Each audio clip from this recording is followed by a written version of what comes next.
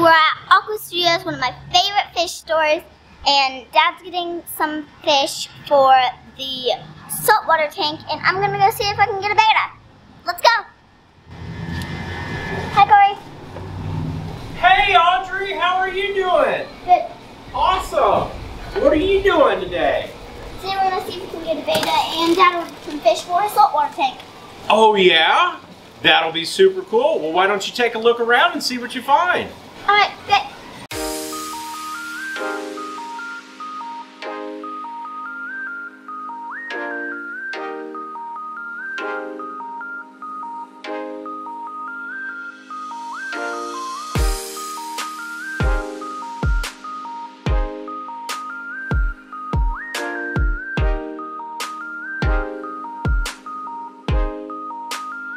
So, Aqua Studios has a great selection of bettas, ranging from $4 to well over $100. That's expensive. I wish I could take them all home, but Dad says no. So I narrowed it down to 2. Maybe we should get this one, or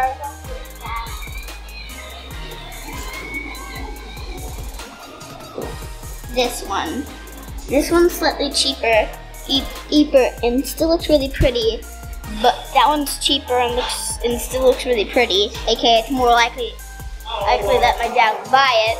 But this one looks healthier, and this one looks like it's healthier.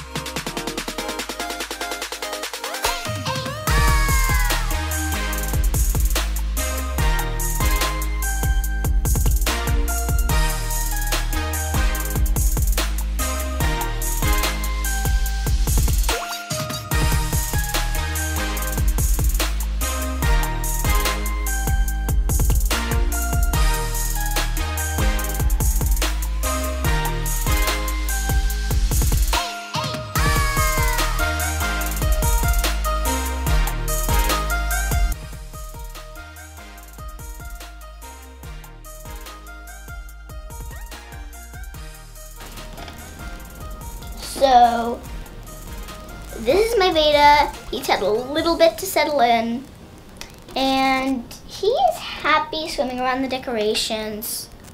I'm gonna get into this in another video more, but you shouldn't put them in one of those tiny tanks, like a tiny bowl or a tiny vase.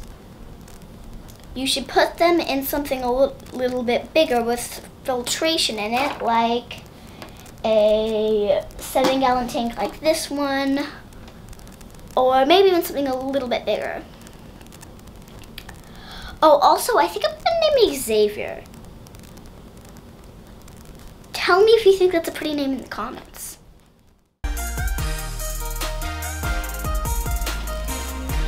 Did I get everything I was supposed to get in that?